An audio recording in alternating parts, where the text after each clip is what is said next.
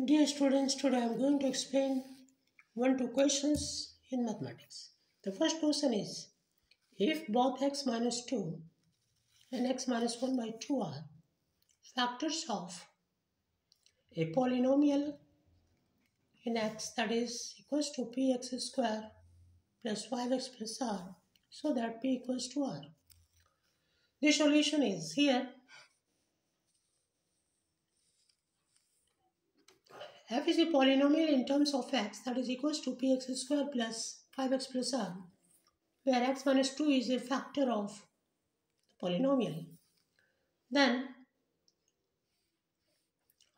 so f2 equals to 0. So p into 2a square plus 5 into 2 plus r equals to 0. This implies 4p plus r equals to minus 10. This is equation 1. Again, x minus 1 by 2 is a factor of the polynomial in terms of x. Therefore, f1 by 2 equals to 0. That means if it is a factor, the remainder will be 0. So, in place of x, we are putting 1 by 2, and then we get p into 1 by 2 to the whole square plus 5 into 1 by 2 plus r equals to 0. So, p by 4 plus 5 by 2 plus r equals to 0. We find the LCM. LCM is 4. Then we get here p plus 10 plus 4r equals to 0. Now, by cross multiplication, we get p plus 4r plus 10 equals to 0. This implies p plus 4r equals to minus 10. This is second equation. Now from equation 1 and 2 you find that right hand sides are equal. That means in both the equations right hand side is minus 10. That's why left hand side will be equal. And that's why we can write that 4p plus r will be equals to p plus 4r. And then p we are bringing left side, so 4p minus p equals to 4r minus r. Like terms you are bringing together, and then 3p equals to 3r. 3 cancel, and so p equals to r, as it is proved. Now the second question is the ends of a diagonal of a square have the coordinates a1 and minus 1a. That means a1 means abscissa is a, ordinate is 1. In this, minus 1 is abscissa and a is ordinate. Find a if the area of the square is 50 square units.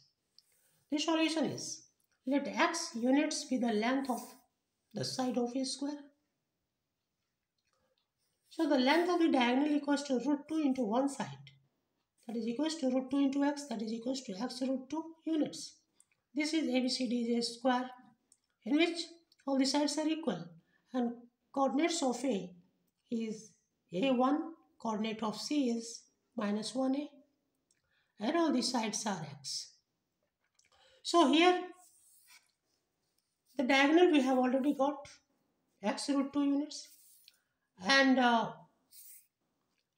although ABC is a right angle triangle, and so diagonal square equals to AC square equals to AB square plus BC square, but we have not to use that formula. Here we have to use the formula for distance formula, that is called AC. Here AC in the coordinate geometry, AC's distance is equals to square root under square of the difference of abscissa plus square of the difference of ordinates. And by that way, distance formula AC we can calculate, and AC already I have got x root 2. So AC equals to difference of abscissa, and that's why A minus 1, and the minus 1 is plus, so that's why A plus 1 to the whole square I have written.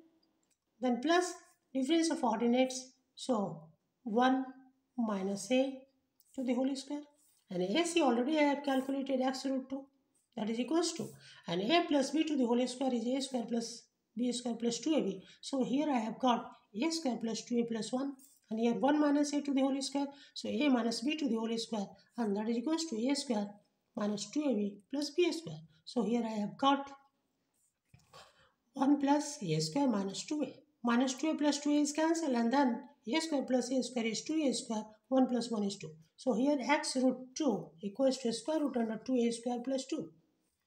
implies that x root 2 equals to 2 I have taken common. Then square root under 2 into a square plus 1. Now squaring both sides, you will find that when a square root is squared, then both square root is removed. And so here it becomes x square, and here root is removed, then only 2 is left, and here square root is removed, then 2 into a square plus 1 is left. Now this 2 and 2 is cancelled, then we get x square equals to a square plus 1.